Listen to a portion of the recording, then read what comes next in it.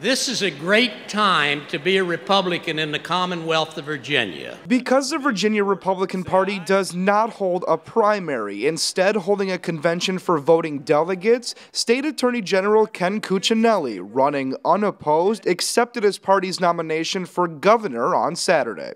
I humbly stand before you this morning to gratefully accept your Republican nomination in the race to be the 72nd governor of the Commonwealth of Virginia. Cuccinelli defended his conservative principles, clearly outlining his beliefs in protecting the unborn and the middle class. He added that he was the first Attorney General to attempt to block the Affordable Care Act and says he will defend the Constitution.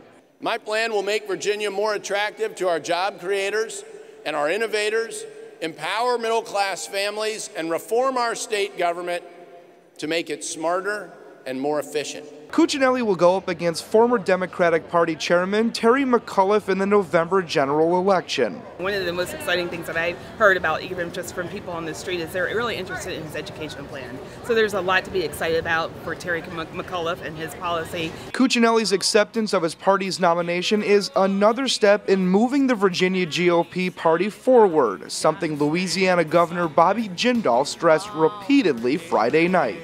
But as a party, we've got to be all about growing the private sector economy. That means education reform, that means more domestic energy production, that means blowing up the tax code, that means getting rid of the loopholes.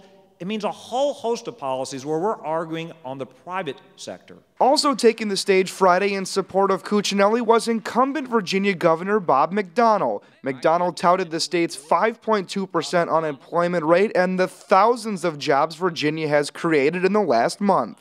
The Republican Party is controlling the ideas and the issue agenda in Richmond today because of you. Cuccinelli will have his work cut out for him over the coming months as current polls show a dead heat between the two candidates. For WashingtonExaminer.com, I'm Steve Doty.